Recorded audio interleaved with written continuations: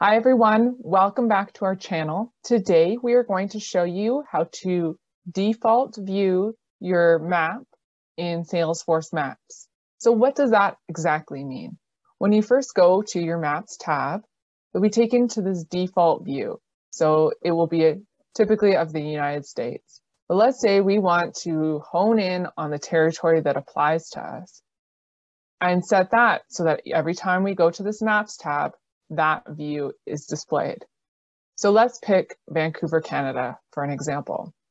So we're going to scroll in. You can either use your mouse or you can use the plus and minus along the side.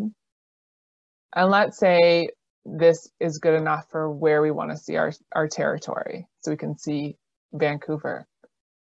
So you can go up to this little house that says default map view, and you can set as default view.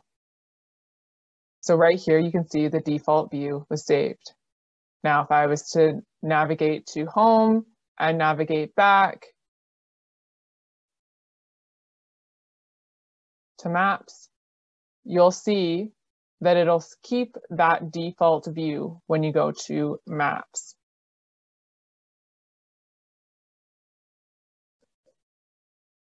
Now, you might have wondered, why did this change? It wasn't a Google map before. It was actually in ESRI Street view. And when we set the default, it was still in this view. So why did it change to Google Maps? Well, in the back end, we had set that for this profile that it would change to Google Maps.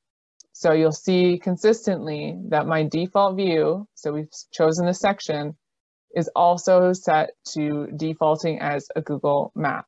And we're going to show you how we did that as well.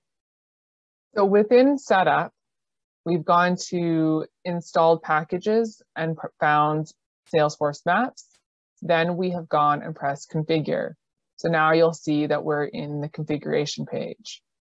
We are going to go down to permission groups and select here.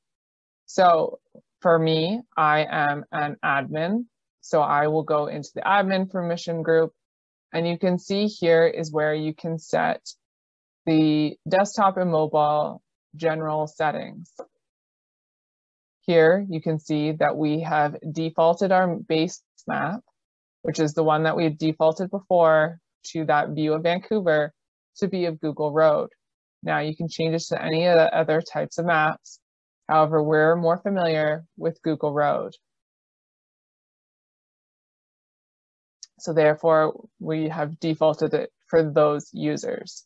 Now we do allow users to override this in this setting. You don't have to allow that option if all of your users are comfortable for Google Maps. Sometimes it's just easier to have it defaulted for everyone. And then we clicked save. So that is how you default Salesforce Maps view when you go to the Maps tab. So hopefully you've liked this video, so please like and subscribe. Thanks.